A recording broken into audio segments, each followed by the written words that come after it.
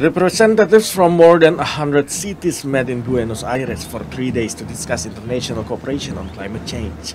And during the event, urban recyclers and environmentalists joined forces to march with demands, while the C40 World Mayors Summit was taking place in Buenos Aires.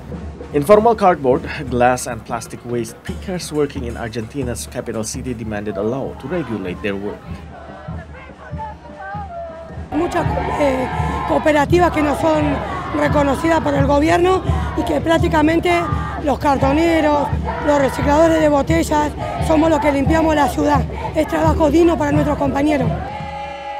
Meanwhile, young activists say they didn't feel represented at the summit and were forced to demonstrate along the city streets.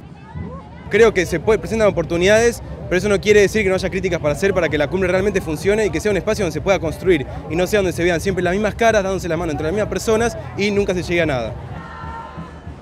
As demonstrations were taking place inside the C40 venue, Buenos Aires Mayor Horacio Rodríguez Larreta and his London counterpart Sadiq Khan held a news conference to communicate the summit's conclusion. Hacía muchas décadas que no había una política de financiamiento tan potente para los países en vías de desarrollo, tan potente y tan focalizada a una prioridad, en nuestro caso, la lucha contra el cambio climático. Summit participants sought to contribute to meeting the goals of the Paris Agreement against global warming and warned that this requires support from governments and big business.